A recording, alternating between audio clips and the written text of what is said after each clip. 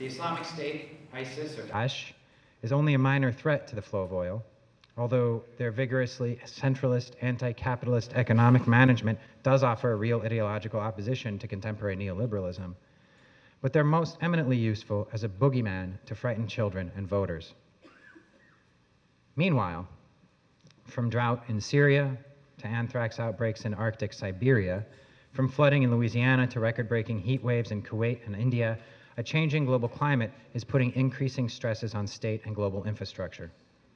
The sense of imminent, unavoidable collapse these disasters impart combines with an increasingly persuasive Malthusian logic of global scarcity, as we heard in the song, to produce a toxic fog of fear, aggression, and greed, out of which emerge the nationalist, xenophobic, warmongering demagogues currently taking the stage as the aspirant leaders of the world's terrified masses.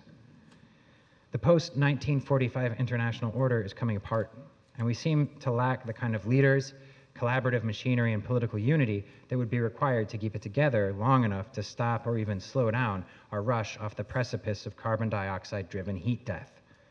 Oil, of course, is at the center of all this.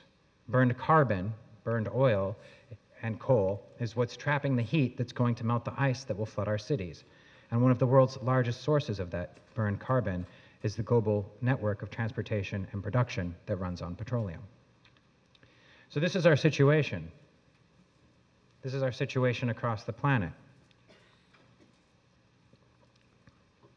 But we experience the violence of that world mostly at a distance. Here we are, well-fed, everybody just had lunch, in sunny, beautiful California, and getting all worked up about things happening all across the world, halfway across the world. It's true, people are fighting and dying in ruined cities all over the planet. Old women are bleeding to death in bombed rubble. Children are being murdered, neighbors are killing each other. Far away and sometimes not so far away. To live in that world is horrific. Noise and danger put every nerve on edge. The only things that matter there are survival, killing the enemy, and having a safe place to sleep. Human life narrows to a cutting edge. I remember living in that world many years ago as a soldier in Baghdad. Today, that world seems impossibly distant, even as it presses in on me every day in a never-ending stream of words, images, appeals, and reports. I see videos, I read stories, I hear talks, I have feelings. I see pictures of this or that injustice, and I'm moved to act, perhaps, but more accurately, to emote, to react, to perform. We don't usually ask where these feelings come from or what they serve, but the cultural technologies transmitting these affective vibrations are not neutral. News outlets shape information to fit their owners' prejudices, while Facebook, Twitter, and Google shape our perceptions through hidden algorithms. Through the specialization and demographic targeting of contemporary media, the tendency is to narrow the channels of perception to the point where we receive only those images and vibrations which already harmonize with our own prejudices, our own pre-existing desires, thus intensifying our particular emotional reactions along an increasingly narrow band, impelling us to discharge that emotion within the same field of ready listeners, for which we will be rewarded with likes and favorites or applause. Our consciousness is shaped daily through feedback systems where some item provokes a feeling, and we discharge that feeling by provoking it in others. We crowdsource our catharsis, creating self-contained wave pools of aggression and fear, pity and terror, stagnant flows that go nowhere and do nothing. Pictures of children killed by bombs or police, or pictures of the devastation left in the wake of a tropical storm may move me to sadness and horror. Retransmitting such images will pass along that sadness and horror. My act of transmission will mark me as someone who has feelings about these things and as someone who condemns them, which of course I do. I can rationalize my retransmission by saying that I'm raising awareness or trying to influence public policy. I want my fellow citizens to also be horrified, so perhaps they'll think like I do, or perhaps they'll vote for a representative who works to prevent such horrors from happening, or maybe so that if enough of us all think the same way and feel the same way, the organs and institutions of power will be forced to hear us and align themselves with us, the way that a honeybee colony will pick a new hive through the dance of its visionary scouts. That might be an obscure reference. Bees are a democratic animal. They pick new hives. They send out scouts to all these different hives, and the scouts come back and dance. And each scout doing a different dance that describes the hive and where it's at. And more of the bees will dance for that one particular hive until enough of the bees are all doing one dance, and they all fly off. They all fly off for that new hive. Sometimes it happens that two dances are equally as important in that, and what happens then is the hive usually splits and one half dies.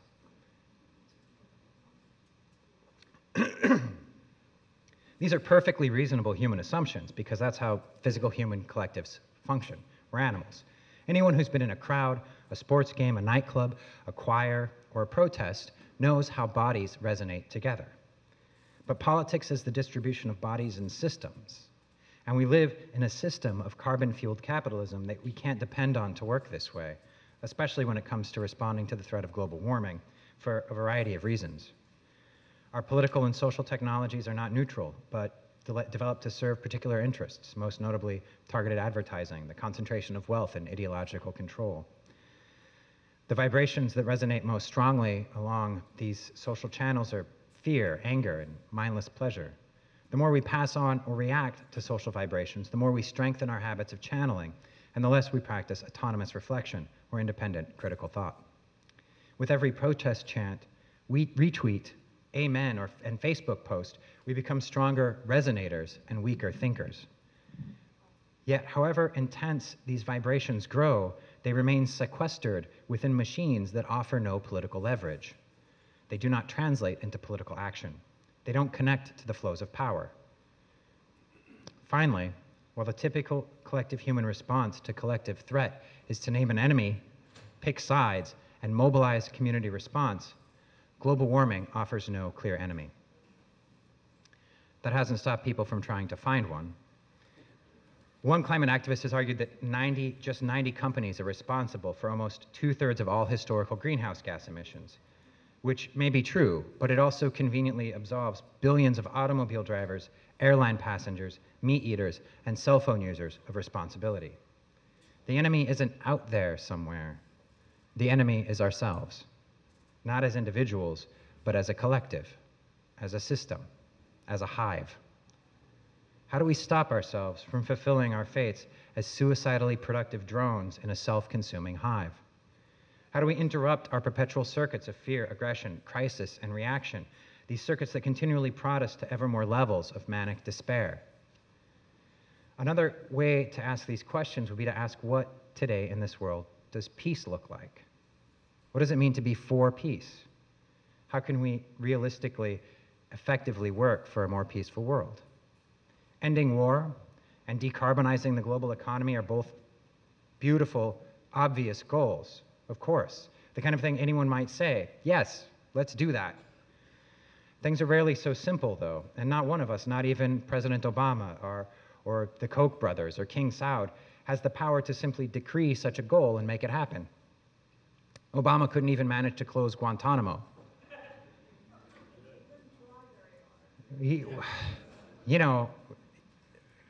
There's constraints on all of us. All of us, however powerful or however disenfranchised, are obliged to negotiate within multi-layered hierarchies of power and a melee of competing interests. So what can we do? What can one person do? What can one organization or institution do? As I argue in Learning to Die in the Anthropocene, the biggest question we face today isn't whether to buy an electric car or decarbonize the global economy. The biggest question we face is how to live meaningfully and how to live how to live meaningful lives in a world undergoing radical change, over which we seem to have little rational control. You've heard the call. We have to do something. We need to fight. We need to identify the enemy and go after them. Some respond, march, chant for revolution. Some look away, deny what's happening, and search out escape routes into imaginary tomorrows, a life off the grid, space colonies, or consumer satiety in a wireless, robot-staffed, 3D printed techno-utopia. Meanwhile, the rich take shelter in their fortresses, trusting to their air conditioning, private schools, and well-paid private guards. Fight, flight, flight, fight. The threat of death activates our deepest animal drives. Sociologist Tom Brzezinski writes, people will do almost anything to avoid being afraid. When, despite their best efforts, fear and anxiety do break through, people go to incredible lengths to shut them down. Sometimes, when these vibrations shake us, we discharge them by passing them on, retweeting the story, reposting the video, hoping that others will validate our reaction, thus assuaging our fear by assuring ourselves that collective attention has been alerted to the threat. Other times, we react with aversion, working to dampen the vibrations by searching out positive reinforcements, pleasurable images and videos, something funny, something, anything to ease the fear. We buy something, we eat food, we pop a pill, we fuck. And either passing on the vibration or reacting against it, we let the fear short-circuit our own autonomous desires, diverting us from our goals and loading ever more emotional static into our daily cognitive processing. We become increasingly distracted from our ambitions and increasingly susceptible to such distraction. And whether we retransmit or react, we reinforce channels of thought, perception, behavior, and emotion that, over time, come to shape our habits and our personality. As we train ourselves to resonate fear and aggression, we reinforce patterns of thought and feeling that shape a society that breeds the same. The human psyche naturally rebels against the idea of its end. Likewise, civilizations have throughout history marched blindly toward disaster because humans are wired to believe that tomorrow will be much like today. It's hard work for us to remember that this way of life, this present moment, this order of things is not stable or permanent. Across the world today, our actions testify to our belief that we can go on like we are forever, burning oil, poisoning the seas, killing off other species, pumping carbon into the air, ignoring the ominous silence of our coal mine canaries in favor of the unending robotic tweets of our new digital imaginarium. Yet the reality of global climate change is going to keep intruding on our collective fantasies of perpetual growth, constant innovation, and endless energy, just as the reality of individual mortality shocks our casual faith in permanence. The greatest challenge that climate change poses isn't how the Department of Defense should plan for resource wars, whether we should put up seawalls to protect Manhattan, or when we should abandon Miami. It won't be addressed by buying a Prius, turning off the air conditioning, signing a treaty, or even voting. The greatest challenge we face is a philosophical one, an existential one, understanding that this civilization is already dead. The sooner we confront our situation and realize that there is nothing we can do to save ourselves, the sooner we can get down to the difficult task of adapting with mortal humility, kindness, and compassion to our new reality. Thank you.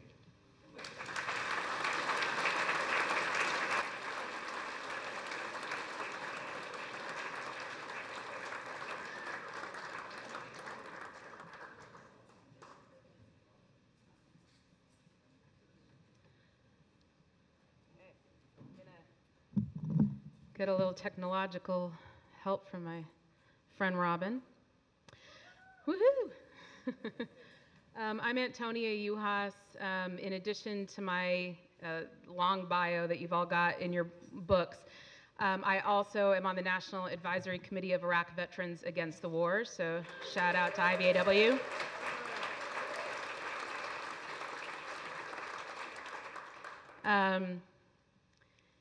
And I'm going to wait till there we go. It'll just take a sec. So I want to start by welcoming you to Refugee Camp BP. This is a refugee camp that I visited in May in Greece, right at the border with Macedonia. And you can go to the next one, Robin. These are primarily refugees in this camp from Iraq and Syria, but the majority of refugees are from Iraq, Syria, and Afghanistan. And what you'll see in the pictures is representative of the majority of refugees in Greece now, which is that 70% are women and children. So you'll see a lot of children and women in these pictures, and this was an impromptu refugee camp set up with refugees trying to get through across the border into Macedonia, and of course the borders came down and they were stuck, and they set up their camp on top of a BP gas station. And it's known, go ahead, among both the people who live there and the volunteers who support it as Refugee Camp BP. So this is the camp in the distance, and here's the gas station. Keep going. And one more. And we'll stop there for a moment. So I've spent the better part of probably 2 decades trying to untangle the relationship of oil and war. But one of the things that's happened over those 2 decades is a deeper entangling with 3 sets of problems, which is the oil industry needing to push farther to get oil, it becoming more difficult to get oil. The oil that's left in the world is mostly spoken for. It's owned by governments, or it's in increasingly difficult places to reach. So deep, deep, deep underwater, you have to frack to get at it, you have to fight a war to acquire it. And during that same period of time, the impacts of our consumption of oil and fossil fuels has led to an ever damaging corruption of our climate. So most people who work on this call it climate chaos, extremes of weather as a result of our oil consumption. But the more and more we get entangled with oil, the more power we've also given to the industry, the more control it has exercised over our ability to make individual decisions that move us off of oil, the further extremes we've gone to meet its ends and the increasing consequences of climate, and there's this churning of climate war oil.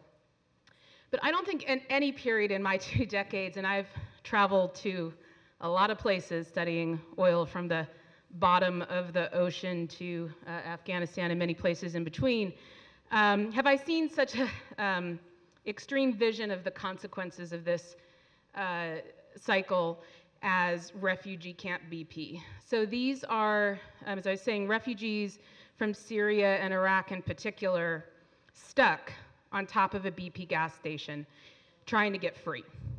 And if there's any embodiment of winners of the Iraq War, and there are winners of the Iraq War, which has, of course, pushed into the war in Syria, the winners are BP is certainly high on that list.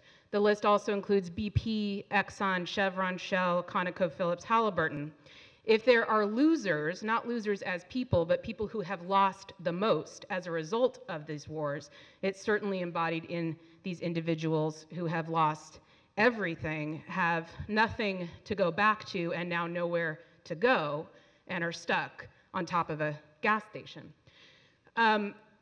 Also, though, this embodies why they can't go back, which is the continuation of this conflict and war, which is continues to be driven by oil and continues to be driven by climate change. So if you can go to the next slide, Robin. So I've written a lot on these issues, and so I won't go into detail because there isn't a lot of time. I've done a lot of the background writing on the role of corporations in the decision-making leading up to and then the outcome of the Iraq War in my book, The Bush Agenda, which is why I brought a couple copies with me today. And I think, though, I did the best short version in this CNN piece that I wrote. And this is, in this article, I make clear, I didn't write the headline. Good thing to note, if you ever read articles, the person who writes the article almost never writes the headline. The headline is more extreme than the article. I never argue that the only reason why we fought the war in Iraq is oil, but certainly it's a key objective. And the way to test that is in the outcomes. So the outcomes were, prior to the invasion of Iraq, all the Western oil companies were shut out of Iraq's oil. Following the invasion, the US government, together with oil companies, rewrote Iraq's laws to open up Iraq to foreign oil companies under the terms that they set. And then in came Exxon, Chevron, BP, Shell, Total, ConocoPhillips, and now they're all sitting on the largest oil fields in the world, pumping oil from the largest oil fields in the world, including from northern Iraq, and a lot of their bases are in Erbil, and that's going to be important. I would argue, though, that there have been times when the United States has gone to war to ensure a flow of oil to the United States or a secure source of oil for the United States. That wasn't the case at this stage with the Iraq War. The Iraq War was about, in terms of oil, was about a couple things. One is, denying the power of that oil to someone who had emerged as our enemy, denying the power of that resource to people we don't like. But it was to put it in the hands of oil companies. It was their interests that were being served. And there's no, there's nothing that says that if Exxon has access to Iraq's oil, that the United States, therefore, is going to benefit from that oil. There's no relationship there. What the relationship there is that Exxon will benefit, and Chevron will benefit, and ConocoPhillips will benefit, and they will give the money from that benefit to support the candidates who they like. And 99.5% of the time, that is Republicans, and in particular, in this case, it was the Bush and Cheney administration, and that administration was serving their interests, and their interests were very well served, and just this week, they re-signed their major contracts in Iraq, continuing that control. Now, I think go to the next one. I'm not sure what order I put these in. Yeah, so then just real quick. So we all know the roots of Islamic State are Al-Qaeda in Iraq, which was formed in 2004 in opposition to the US and coalition forces. Many Iraqis were pissed off that we had occupied Iraq, one of the reasons being a clear understanding and belief that one of the goals of that war was to acquire or take control over Iraq's oil, and that's exactly what happened. And then Al-Qaeda in Iraq changes its name to Islamic State. If you want to form a state, well, pretty much anywhere in the world, but particularly in the Middle East, you do that by acquiring oil. And that's the first thing that Islamic State set out to do, and moved into Syria and essentially took over Syrian oil fields, refining, and distribution. And that remains its primary source of income. It then moved into Iraq and took some smaller oil fields in Iraq, and that wealth supports Islamic State. And obviously that activity created enormous amounts of instability in Syria, driving further conflict in Syria and driving further conflict in Iraq. But the Obama administration did not enter militarily in a full military, its biggest military activity upon taking power in Iraq was in response to a threat that Islamic State faced to oil, our oil interests, was when Islamic State challenged the Kirkuk oil field, one of the largest oil fields in the world, and threatened Erbil. When that happened, that is when we responded militarily. And that was one of the factors that kept us going and engaged and making Iraq a place where people can't live, making Syria a place where people can't live and flee from. Also, just to note this one, most recently, after the terror attacks in Paris, when there was a response, a military response to those terror attacks, the very first strike zone was the Syrian oil fields to try and take those back from Islamic State. Next one. So that's one piece, is the role that the fighting over oil, right? But of course, this really critical secondary piece is that our addiction to fossil fuels, our consumption of fossil fuels is intensifying climate change. And climate change is creating its own conflicts. And this is just one, I think, really telling slide on that front. It's just 2012 alone. And this is the more than 32 million people in the world in that year who were displaced due to extreme weather. And that means you leave your home, and what this most often is, the long-term displacement, is really most often caused by heat and drought. So much of the world is still rural and lives off of agriculture, so you can no longer farm. You have to go somewhere else. You go into a city that's already strained, already dealing with its own conflicts, already dealing with its own resource struggles. And now you have a mass influx of people, and that creates further instability. And then you often have to leave your country altogether. And this is very much a story about what happened, part of what also happened in Syria. Extreme drought in Syria pushed people out of the rural areas. They couldn't farm anymore. They went to cities. That added to already existing tensions and struggles in the cities. That exacerbated the war, and it forced even more refugees to flee Syria and become the refugees that we saw. That is only going to become worse. I just threw this in really quick because I think a lot of you have probably heard about this latest issue with ExxonMobil, and it's being referred to as ExxonMobil's, the evidence that ExxonMobil denied climate science that it itself learned in the 70s. Are people familiar with this? Okay.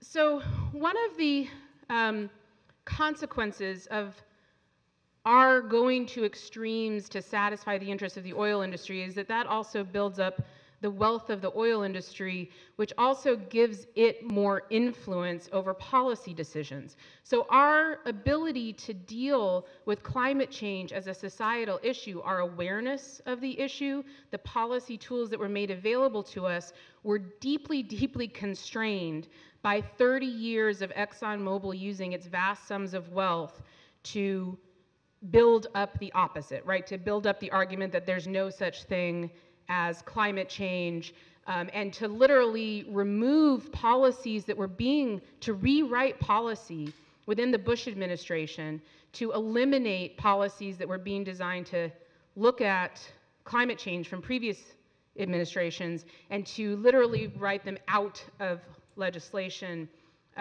within the Bush administration, and to write them out of policy within the Bush administration, and to set us back decades in knowledge that was available to us, and actions and actual policy that was available to us. And because the oil industry has also been suffering, a victim of its own wealth, the victim of its own success, because we let the industry go anywhere and everywhere it wanted to go, to the deepest depths of the ocean, into fracking fields, fighting wars for it, there is a surplus of oil, and that is one of the reasons, although not the only reason, for the price of oil and gasoline dropping so dramatically, and that reducing the wealth of the oil industry. That's led some people within our movements to say, well, the oil industry is over. We don't need to worry about the industry anymore. And I just want to put that into perspective. We have had significant success in tackling the oil industry, and one of the reasons why is that it's fighting so many battles right now because of its weakening profits and revenues that it's bringing in because of the fall of the price of oil and gasoline, that it's weaker than it's been and more susceptible to to organizing and activism. But I just want to make sure we remember what the wealth is that we're talking about when we're talking about this industry, because there really are almost no other parallels. The banking industry is one, and now sort of out of nowhere in the last couple of years, tech is the other. But in one of the worst years in 20 years, which was 2015, we're still talking about $260 billion in revenue for ExxonMobil. That's larger than most of the economies on the entire planet, right? And this was a really, really bad year. Go to the next one. And then I think most importantly is looking at their profits, because that's the money that they have to work to influence policy with. And again, in a really, really, really bad year, ExxonMobil last year had $16 billion in profits. This isn't to turn you off from organizing around these companies. It's to turn you on to it, because it just is to put to rest the idea that all we have to do is sneeze and the oil industry will go away, which seems to be percolating a lot. And that's not the case. It's going to take organizing, and it's going to keep doing what a lot of people are already doing. Okay, the next one. So just really quick, and when the changes that were put in place in Iraq in terms of its oil laws were also put in place in Afghanistan, and successfully put in place in Afghanistan. And this is a photo that I took. This is on top of natural gas fields in Afghanistan. And the only difference in Afghanistan is that, one, there obviously isn't nearly as much oil or natural gas wealth, so it's not as great of a draw, but it does have oil and it does have natural gas. So the United States figured, what the hell, as long as we've invaded, let's rewrite the laws, and we did very successfully. The oil industry was not interested in coming in, mostly because there was not nearly the stability and not nearly the wealth. But just so we know, the laws were changed. Those same laws, by the way, were just changed in Iran.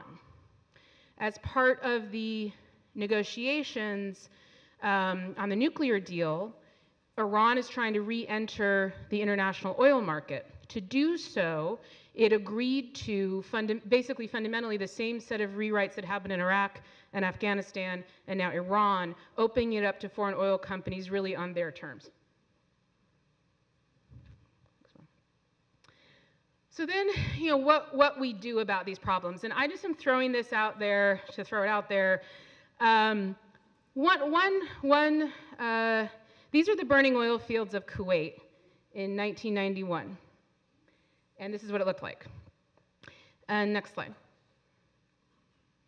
So this is what Donald Trump has said about Islamic State.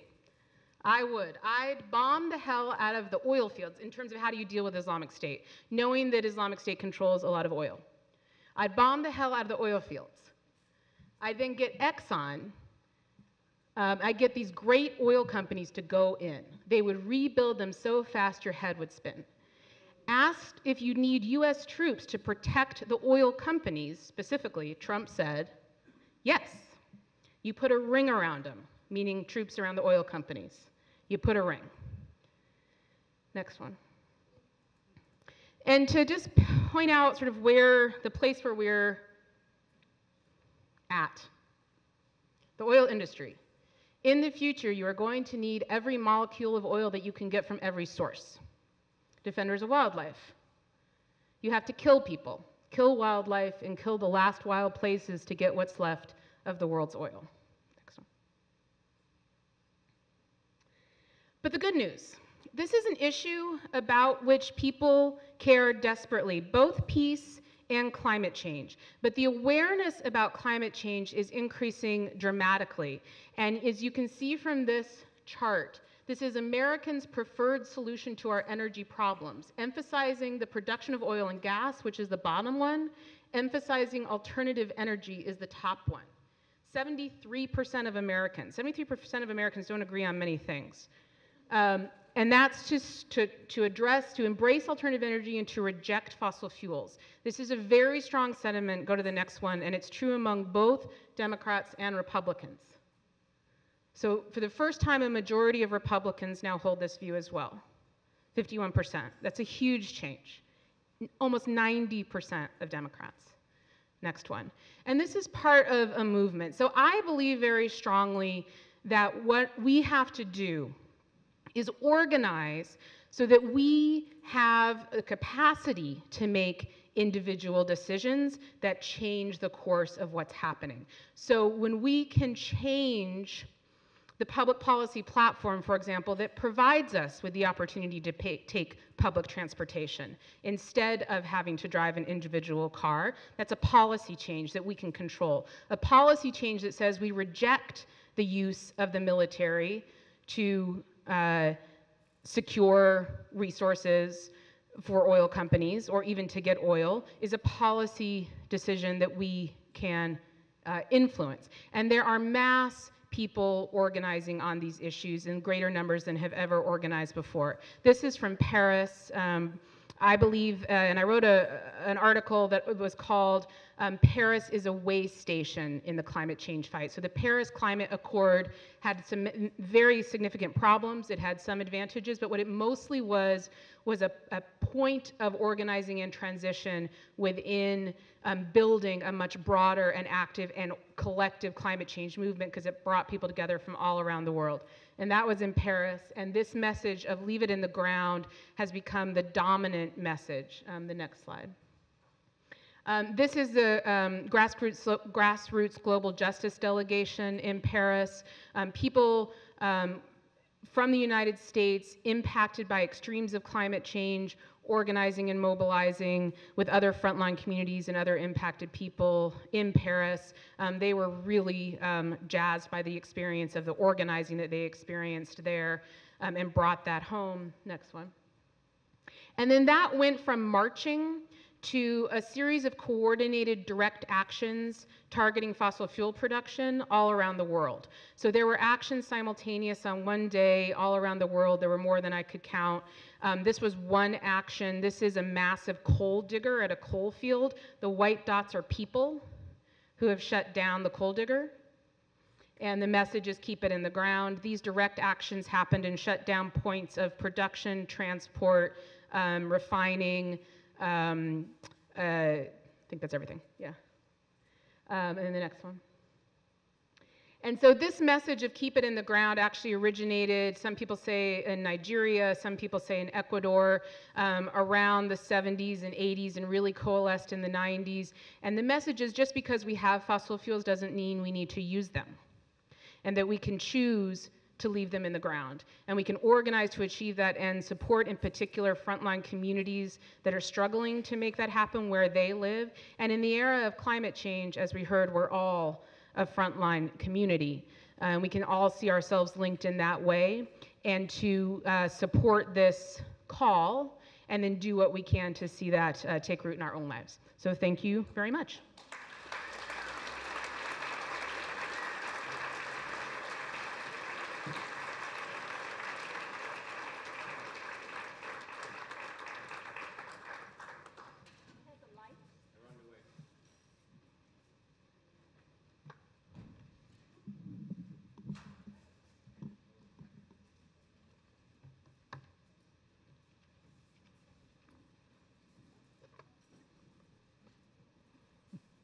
Michael's running to the lights.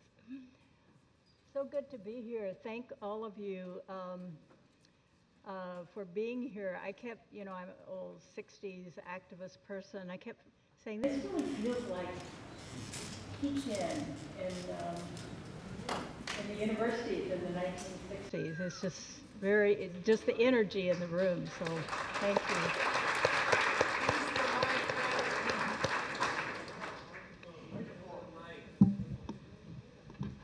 Can you hear me?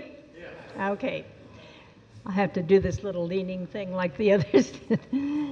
Well, I'm really honored to be invited to speak at a Veterans for Peace convention, and honored to be with these two wonderful panelists who've given us so much substantive material. Antonia is my source for everything. Catching up on the research she does is incredible. Do follow her work and buy her book. And I want to acknowledge that we're on Ohlone Nation territory. So, yes.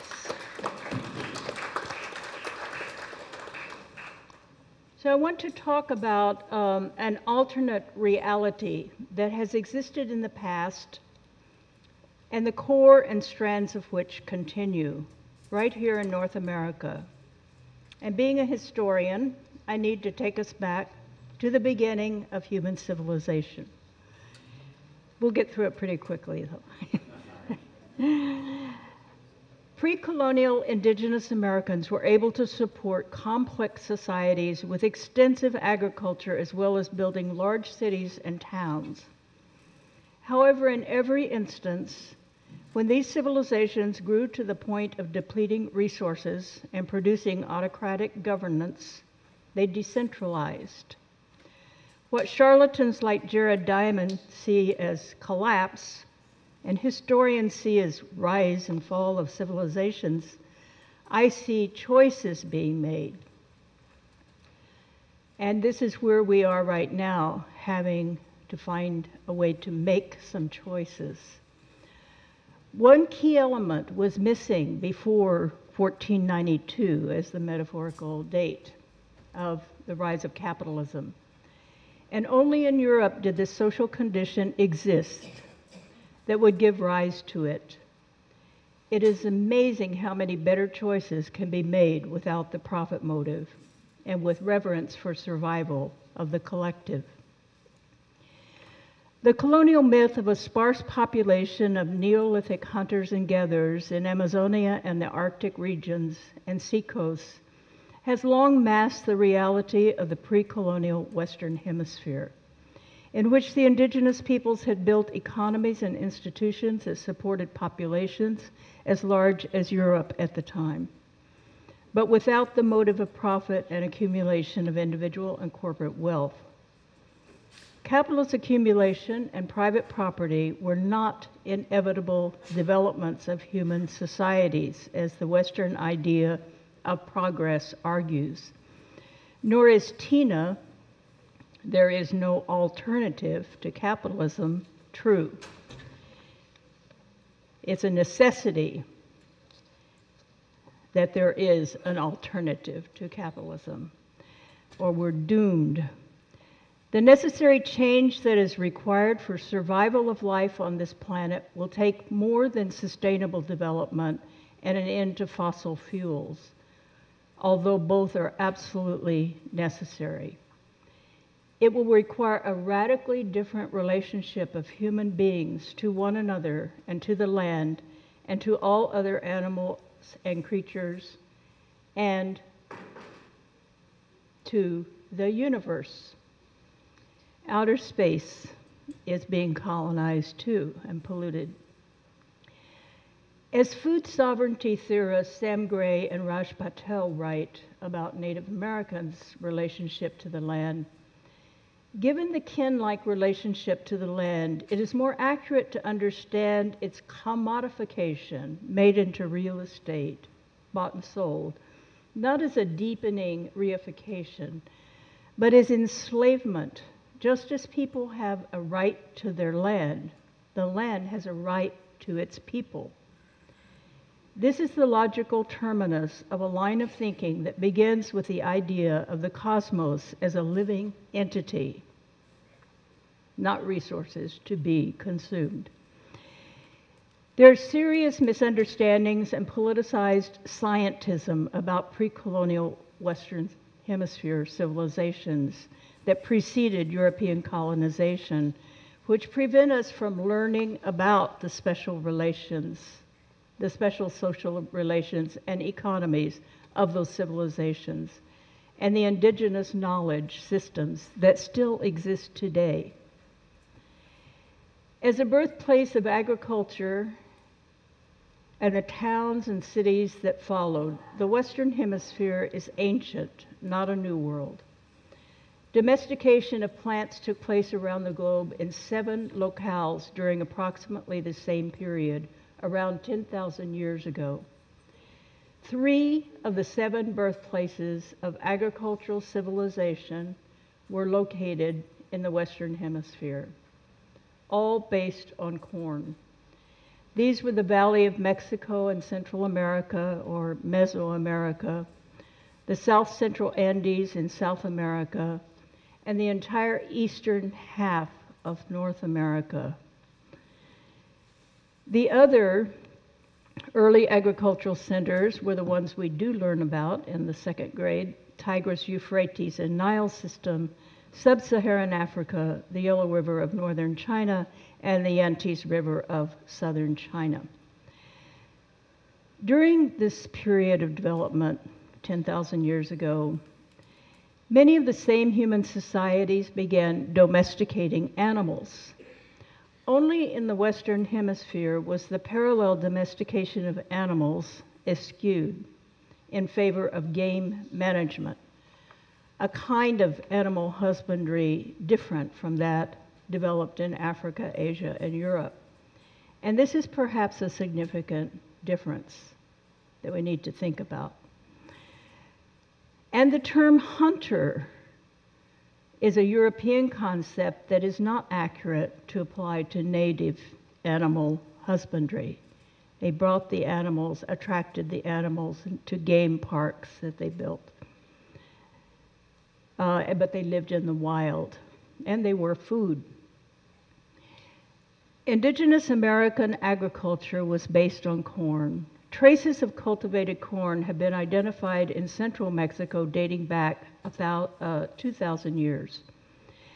12 to 14 centuries later, corn production had spread throughout the temperate and tropical American continents, from the southern tip of South America to the subarctic of North America, and from the Pacific to the Atlantic Ocean on both continents. The wild grain from which corn was cultivated has never been identified with certainty. There is no such thing as wild corn, like wild wheat, wild barley, wild almost everything.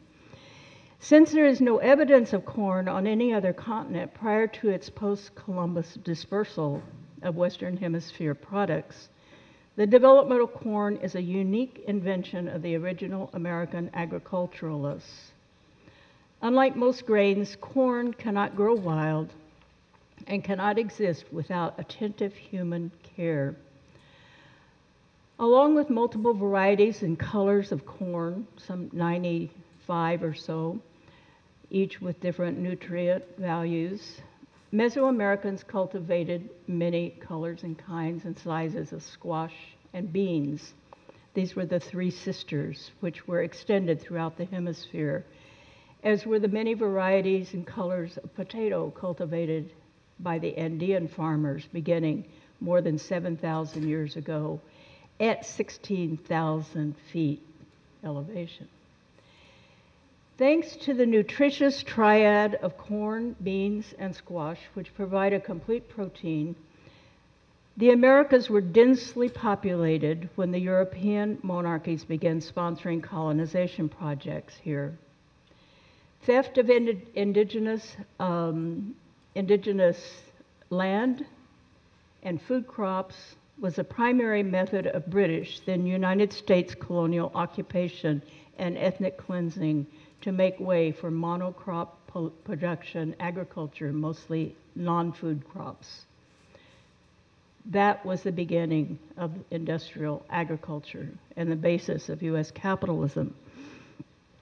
The total population of the hemisphere was about 100 million at the end of the 15th century, with about 2/5 in North America, including Mexico.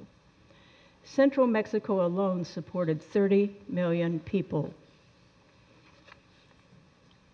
Experts who acknowledge this and know it, and only experts seem to know it and doesn't get out into the textbooks, have observed that such population densities in pre-colonial America were supportable because the peoples had created a relatively disease-free paradise. That's a quote that's often used. But that's not really true if they've done any research. There were diseases. There was bubonic plague in the Southwest. There was gonorrhea. There were diseases. They're human beings. And there were health problems. But the practice of herbal medicine and even surgery and dentistry, and most importantly, both hygienic and ritual bathing, which Europeans didn't do, kept diseases at bay. Ritual sweat baths were common to all native North Americans and South Americans, having originated, like most everything from these civilizations, in Mexico. Too often we place blame for ecological destruction on the very existence of human beings and human societies. But this self-hate is toxic, and it is self-hate.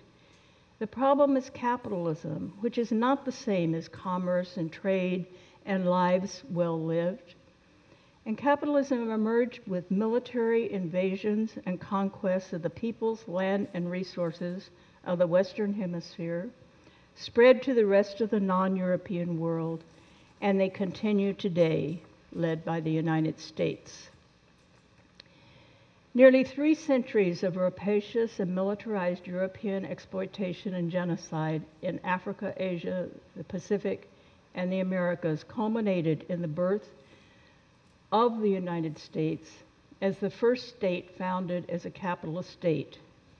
And that capitalist economy was born in the Cotton Kingdom in the 1820s based on stolen land and enslaved African bodies, not just the labor, their bodies, as commodities bought and sold, accumulating capital. In this U.S. system, unique among colonial powers, land became and remains the most important exchange commodity for the continued accumulation of capital.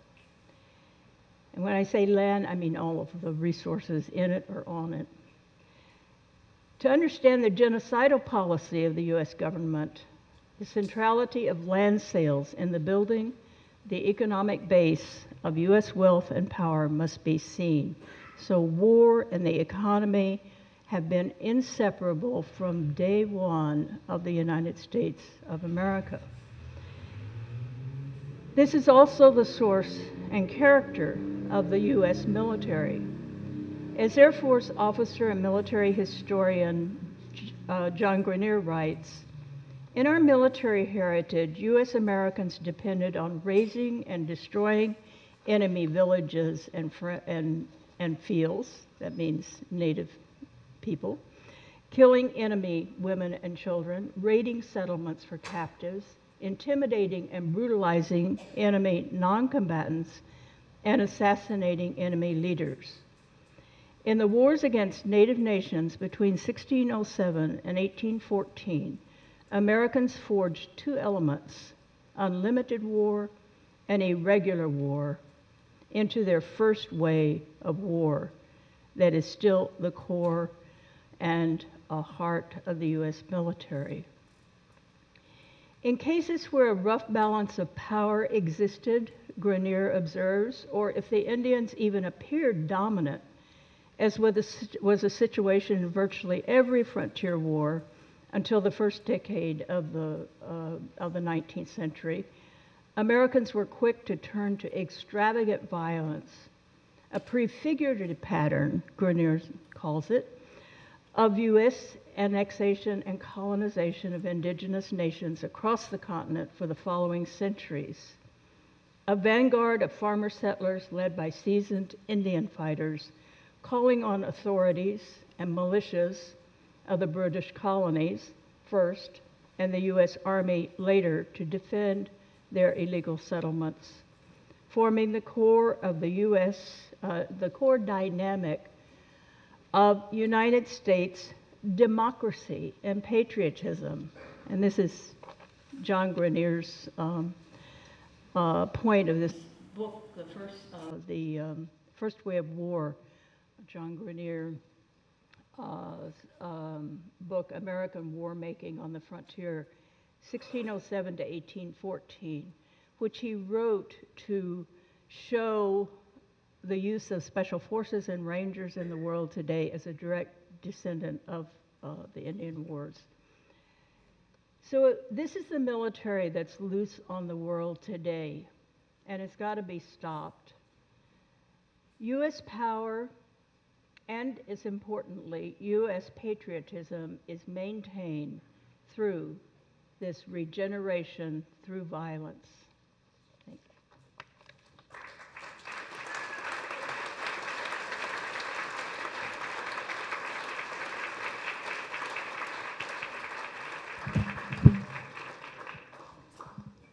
I thought you all can answer questions from your seats, and I'll give you this microphone and go out in the crowd.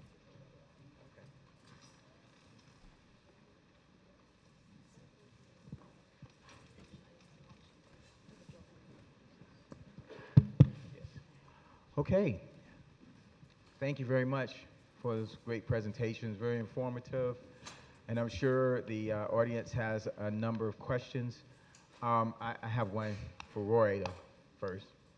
When you say a civilization is dead, this civilization is dead, can you talk about what that means?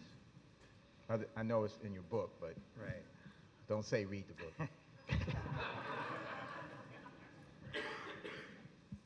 So I'm talking about specifically carbon-fueled global capitalism. The world,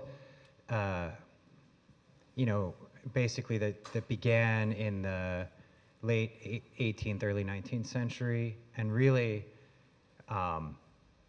really took the shape that it is now only in the past 60, 70 years.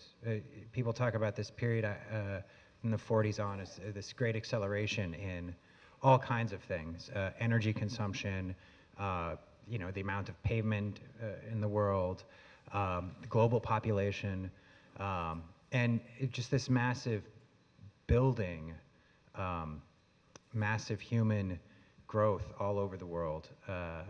That's what I'm talking about. That form of life, one way of life among many forms of life that humans have had in the world and built, that I don't believe is going to survive. I think it's already dead. And more to the point, whether or not it's like factually true, whether it's, obviously we're still here, right? We're all in this building with the lights and that go on and off and everything. But I'm making that argument that to say that it's already dead, as an end run around the problem of fear that comes up when we realize that it's going away and we want to save it. People want to save it. They want to make America great again or whatever, and we're not. That's not going to happen. And the costs. Yeah, the costs there are way too high. So it's a way around that. It's trying to find a way around that dynamic by accepting it from the beginning. Great, and that makes me feel a lot better. And I believe that we all believe that. That's why we're here, because we're trying to create that new world. With this one being dead, we know we need to create a new one, so that's good. Can I have a round of applause for that, if you don't mind? All right. So now, let me see some hands, and the first person I'm going to speak to is going to be a woman. So actually, you men could even put your hands down unless no woman, okay, so.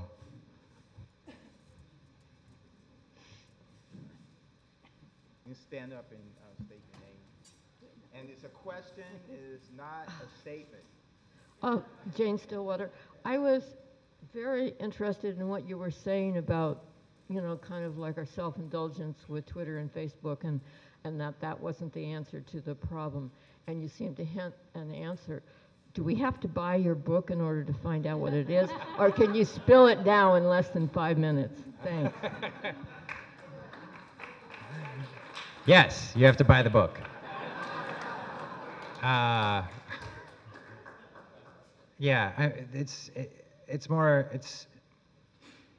don't think there are answers to being human in the world, or the world we live in.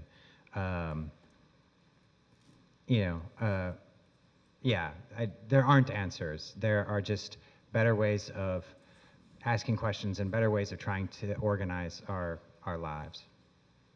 Okay? Yeah.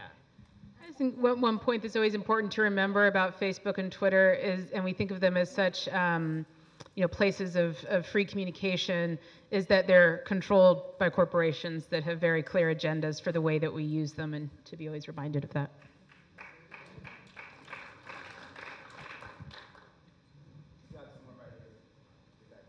It seems like environmentalism is starting to really hit the masses in this country and certainly in Western Europe. But what is happening and concerns for the environment in, say, major countries of South America, particularly Brazil and China and Russia? There's major organizing and concern around the environment and climate everywhere in the world. There are definitely differences on freedom to express that and freedom to see it expressed, but definitely all over the world, and some of the greatest movements are in countries that you've named. One of the challenges facing Brazil, Ecuador, Venezuela, who am I forgetting? Is a strong push right now did I say Bolivia? Bolivia, to use fossil fuel extraction, oil and natural gas, as a means of acquiring the income with which to spread wealth, but to increasingly intensify that use of fossil fuels. And so that's running extremely counter to the views of many indigenous and social movements within those countries that are fighting very hard for the opposite, and in many cases to bloody results. And that there's a strong ask among those communities that there is global support for those efforts, but also that, you know, basically if we're going to say to countries, we don't want you to use fossil fuels, that there are alternative economic opportunities that are presented at the same time.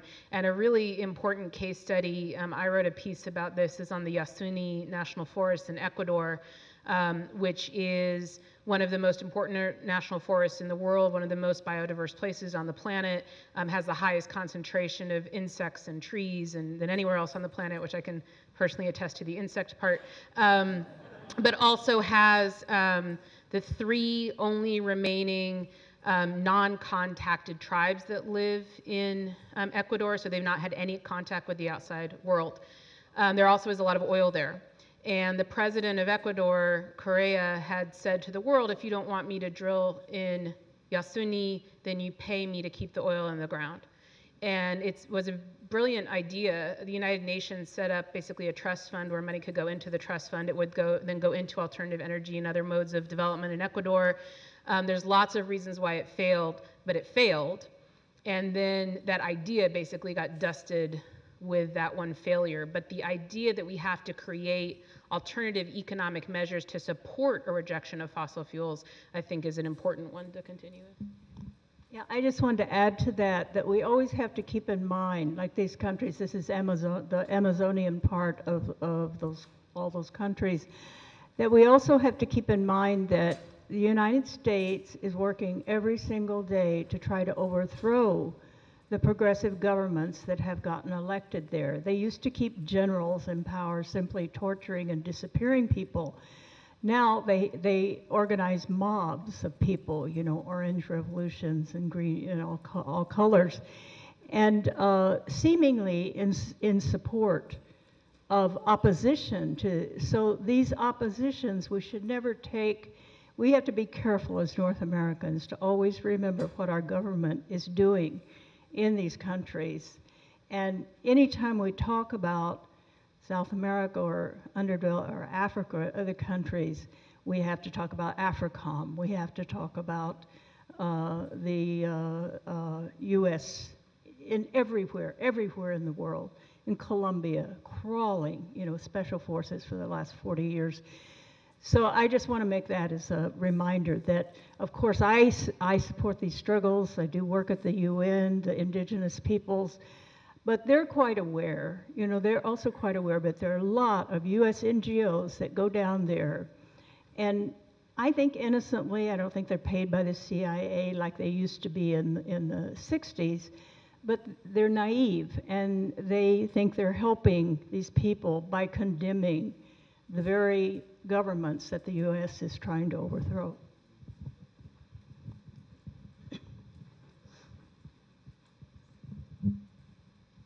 Thank you. Yeah.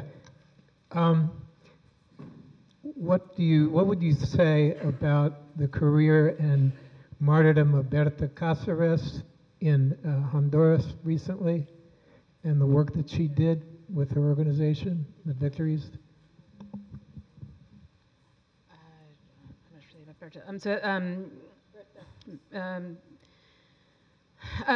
Berta was part of a very active and effective environmental movement and human rights movement intimately intertwined in Honduras, trying to link human rights abuses, state abuse, environmental abuse, and being very effective in that organizing and part of a very large and broad network. She was assassinated, others with her have been assassinated. The last several years actually have been the most deadly for environmental organizers in the world of any other set of years. But that also is true for journalists right now, and there's been a link between sort of frontline murder of frontline activists and those covering frontline activists and trying to carry their message. I would say the one, and this is obviously a horribly tragic outcome, Berta's family has been very active in continuing her organizing and continuing her messages, and her daughters have been very active in people that they touched and she has touched, and that organizing continues. And I did not know her personally, but those I know who did know her personally, I think the most important thing they would say is to contribute money and resources and support to those who continue that organizing, because Berta's murder did not stop organizing. She had laid many, many, many seeds that continue to grow that now even more so need our support. But there might be others who are far more familiar with her and the situations in Honduras than I am. Well, we have to mention the coup, which I think you all probably know about. The coup that happened like 4 months after Obama went into office and Hillary Clinton was his Secretary of State. And this Lenny, what's his last name? This advisor, Lenny something. Huh? Yeah, Lenny Davis. Okay, he's a lawyer for the coup makers, and he's the Clinton friend. And I think Obama just didn't know the situation at all, and they just rushed it through, and they immediately recognized the coup government. This overthrew President Zelaya, he's a wealthy rancher, but he was for the people. He wasn't like Trump, He was a really amazing, popular person who understood the indigenous issues, the Afro-Caribbean issues, the Garifano, and wanted to get rid of those bases. There are bases all over. We used to call Honduras a stationary submarine, when they were running the Contra War out of there, but it's even worse. And so he was overthrown, and it has unleashed this violence from this regime and the military and privateers that is beyond this. All these children that came up unaccompanied, these were war refugees from a civil war. They were almost all Hondurans. And it's almost an unlivable situation there. And there was almost no protest at the time. We have to keep an eye on what the United States is doing and publicize it and outlaw it. Not just the drone warfare, but everywhere where they are. Okay. Thank you.